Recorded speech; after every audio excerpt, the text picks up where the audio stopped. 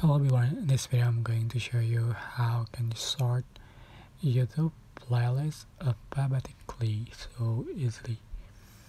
So you can open the YouTube apps and go to library and you can select playlists, view all, and you can sort by alphabetically. Just click on it, recently added, and select A to Z. Here we go. That's it. That is super simple, and I hope this tutorial was able for you guys. Don't forget to like, comment, share, and also subscribe to this channel.